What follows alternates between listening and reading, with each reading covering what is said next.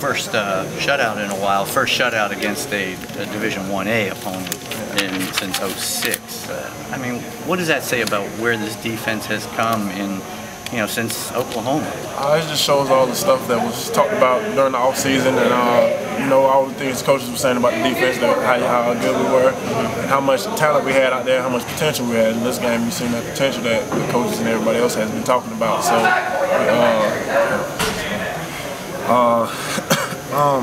but I think overall it's just something that we've been able to do, but we went out on the field actually this time and we did it.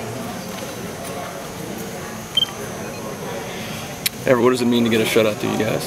It's big, it's something we always talked about, as a defense, getting a shutout, every defense wants to do that, and the show that we've got a shutout, and last week we had 10 points scored on us. It just means a lot for us, this week we're just going to keep on pushing harder and harder. I mean, 2 weeks ago at Oklahoma, it doesn't look like the same defense. Why has there been such a turnaround for you guys? We just weren't ready for the hurry up. I mean, I think that after that, we looked at film and coaches, we talked to the coaches and everything. We just got everything straight, and we knew that now we couldn't be out on the field being lackadaisical. We had to do our jobs and make sure we're in the right place at the right time.